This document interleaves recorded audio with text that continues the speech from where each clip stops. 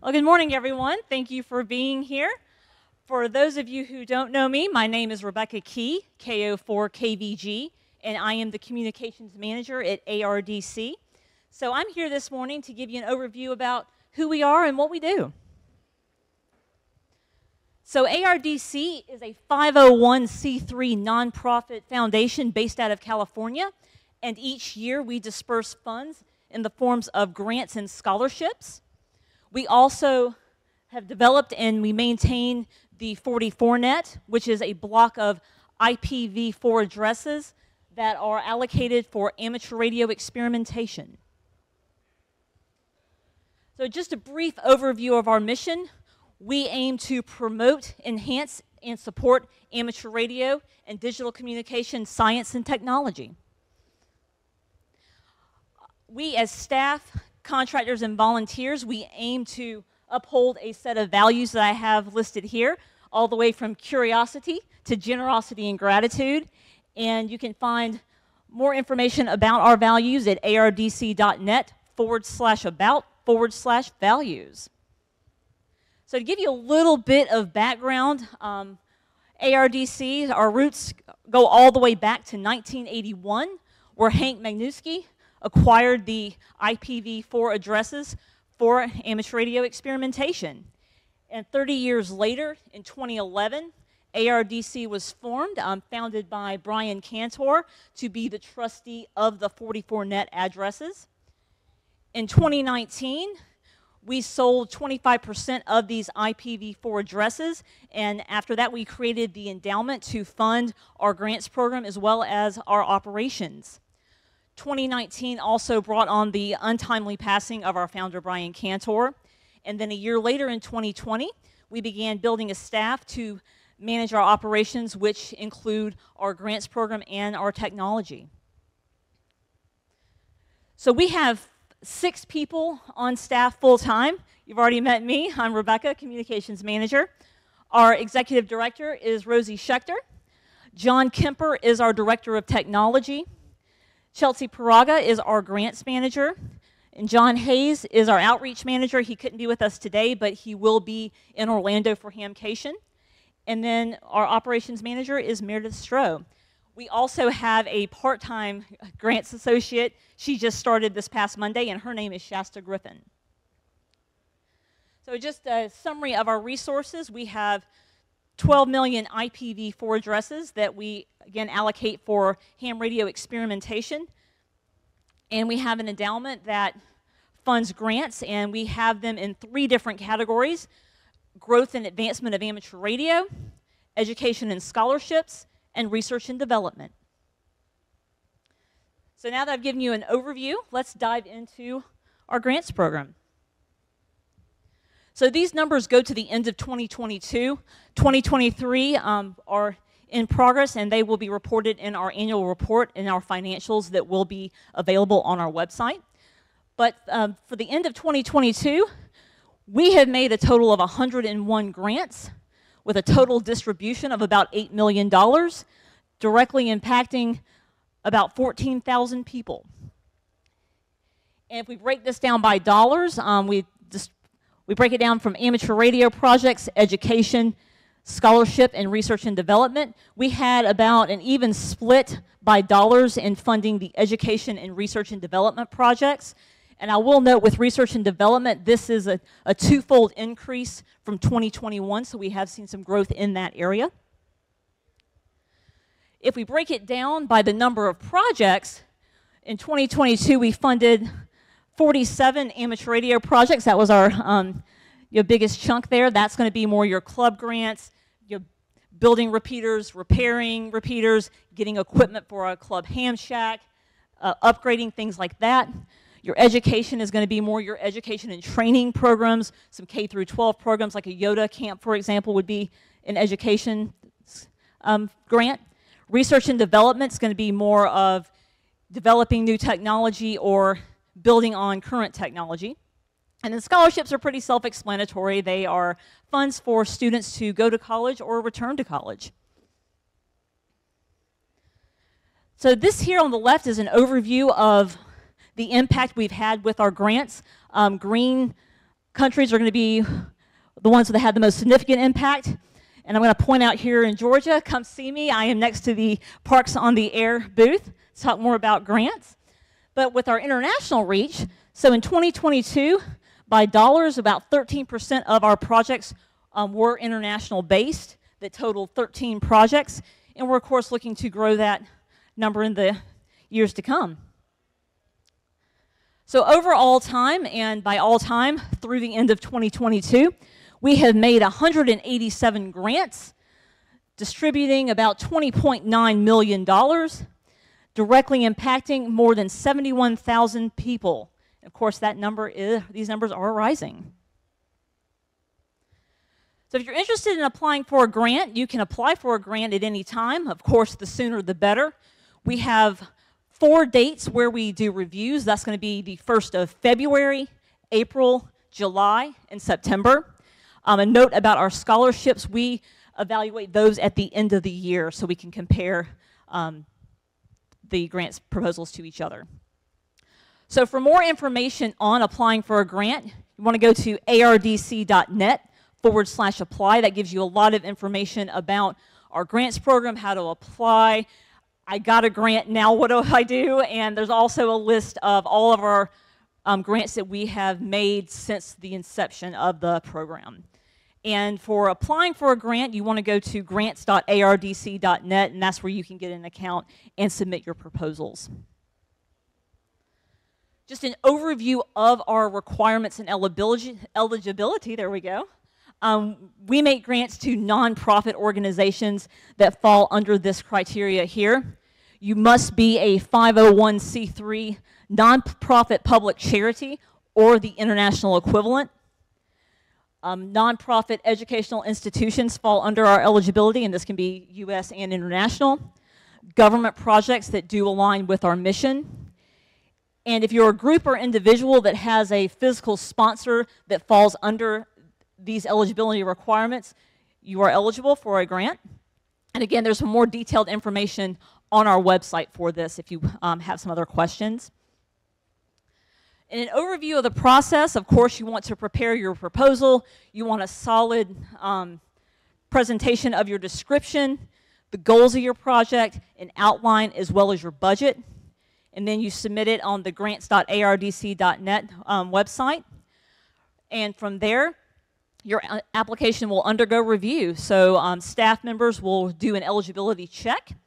From there, those proposals go to the Grants Advisory Committee, or our GAC, and they review those applications.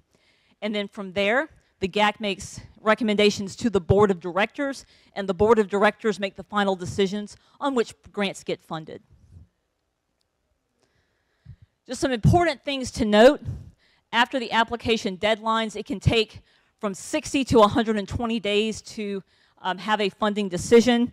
If you're an international grant, of course, that could take longer. And if we need more information from you, we will be reaching out. So if you're interested in applying for a grant, come talk to us. We have a booth here at TechFest next to Georgia Parks on the Air. And I'm here to answer any questions you may have, or I can also put you in touch with some of my colleagues that can give you some more specifics. And as always, we have an email address, giving@ardc.net, that you are more than welcome to send an email to.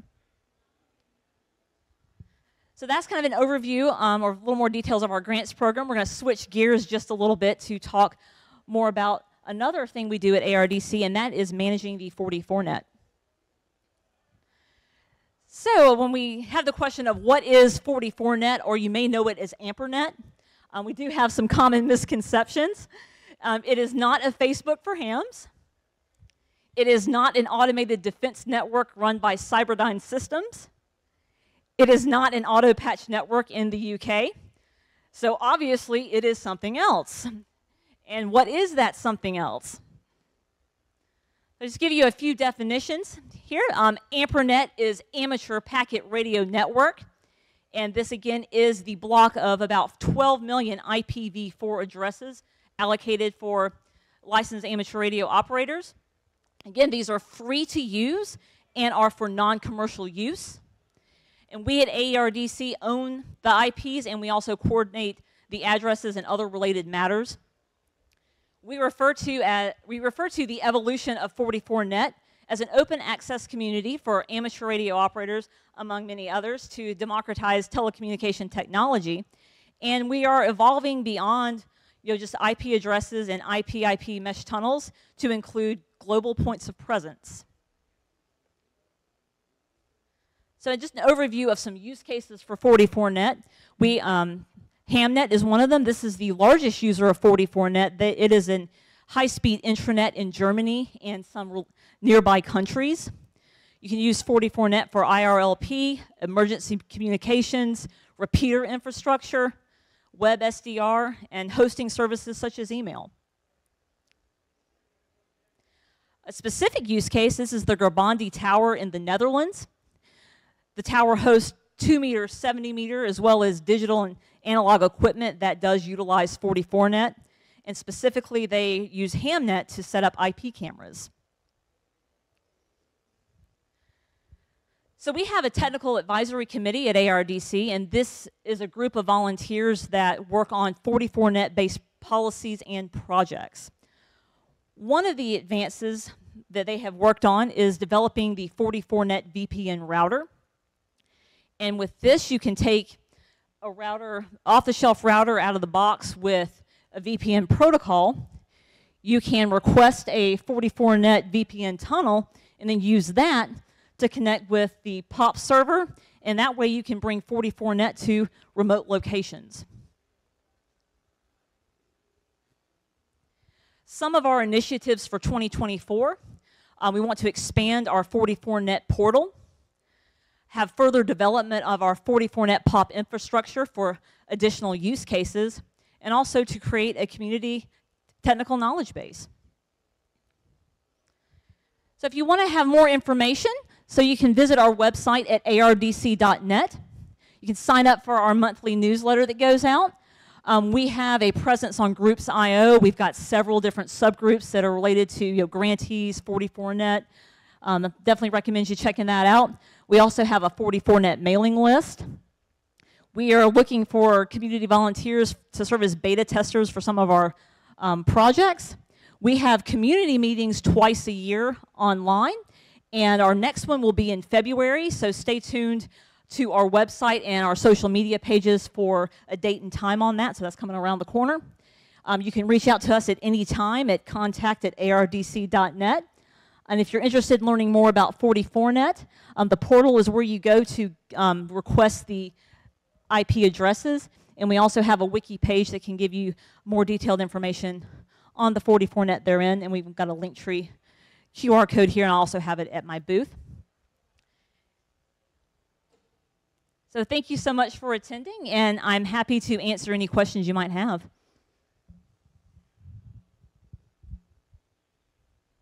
Yes? What's the total endowment of the foundation that funds the grant? So what's the total endowment? We have our financials on our website that we post, and you can find some information there, and also on our frequently asked questions page. Yes, sir. So what was the driving force of the motivation for the depth of adoption in Germany and the Netherlands? So I don't have a lot of information on that. I've been here since June. I can put you in contact with our technical director if you want to know a little bit more about how the tower was set up and how they're utilizing Hamnet. I'm happy to do that for you. I'm just curious. I'm like, wow. Yeah, I would encourage you to join our Groups.io. We've got some 44net-based subgroups, and you can start a conversation and meet some other folks that are interested in 44net and some networking.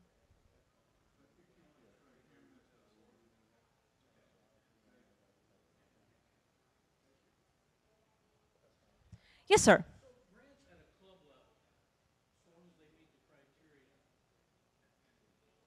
is there a minimum grant, maximum grant?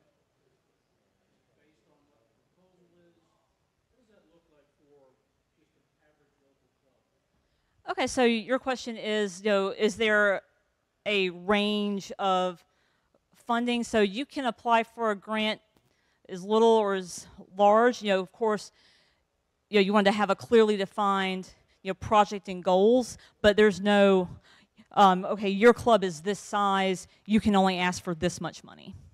And there are also, if you go to our website, we've got some grant application instructions and advice with a little more specifics if you want to learn a little more about that, and I can also put you in touch with some of my colleagues. Okay, so you're...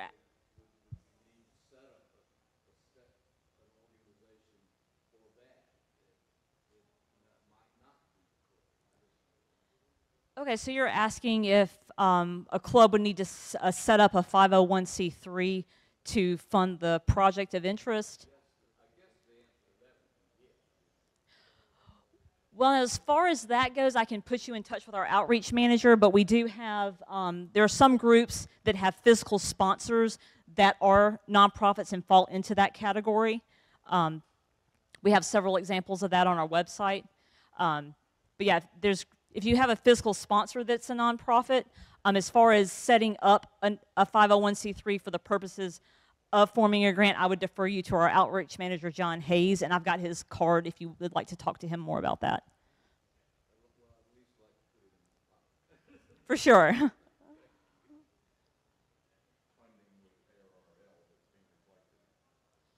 So you're asking if our scholarship program is ARDC or is it with another entity or an organization?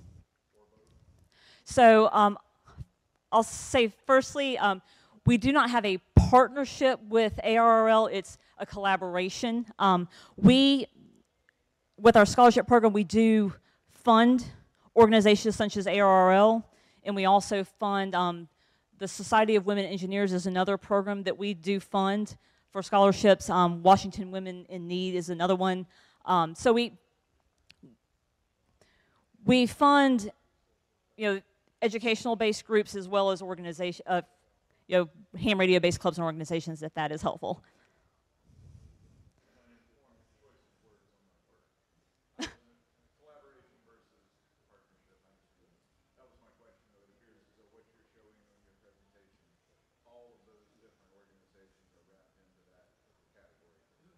They are in scholarships, yeah. So if it's a scholarship, like we fund the ARRL scholarship program, that's going to be in the scholarship section.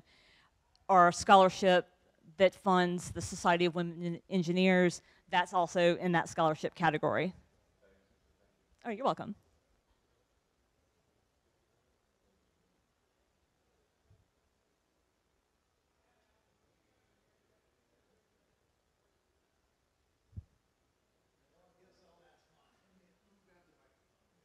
Ah, he's coming up. Talking to that one, I'm talking to this one. All right, so I've looked at the how to apply for a grant for our Aries group, and it almost sounds like you can't do emergency communications. It's strictly clubs and other things. How do you carefully word something? Because what I'm wanting to do is fund a Wi-Fi network for linking repeaters. It could be used for WinLink. One of the main goals is Aries, but the other half of it is it's a club project to link repeaters and get data traffic from one part of the county to the next. How do you go about that? All right, that would be a fantastic question for John Hayes. He can tell you a lot more about kind of the ins and outs of the application process. I've got his card, and you've also got his email as well, so that'd be a fantastic question to follow up with him about.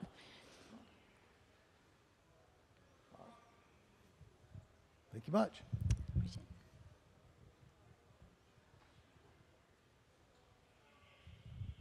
Anybody else? Don't let me hog the microphone.